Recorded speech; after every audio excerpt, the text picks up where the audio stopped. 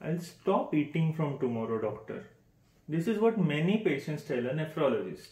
Whenever they come to know that there is some kidney issue, whether there is a protein in the urine or the creatinine is slightly high or any other thing like urine infection also, then they will tell, okay, I will stop having all the food. I will cut down drastically on my food. Is it a correct concept? Actually, a disease of the kidney is because of, say, diabetes causing diabetic nephropathy, or old age causing weakness of the kidney, or hypertension causing hypertensive nephrosclosis, or a glomerulonephritis, intrinsic disease of the kidney.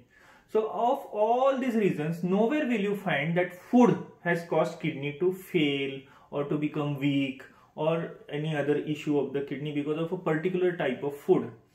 So in other words, the concept is that if food does not cause any kidney damage, then kidney damage cannot be reversed by stopping food or starving. So I have to tell the patients that of course there is an issue. It is said that there is a glomerular filtration rate. So whenever there is a weaker kidney or a damaged kidney, you will request the person to eat a little less of non-vegetarian food and of food which is having proteins in it. But you don't stop any type of food. Even non-vegetarian food is allowed. Maybe say 2 to 3 times a week, a little non-veg is allowed.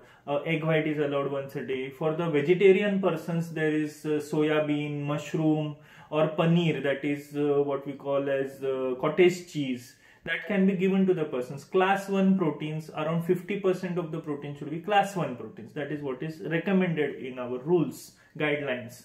So stopping food or not giving dal, not giving non-veg, not looking at non-vegetarian food is not something which is needed for any kidney patients. Moderation of food intake, moderation of protein intake and eating better quality protein is what is indicated for such patients.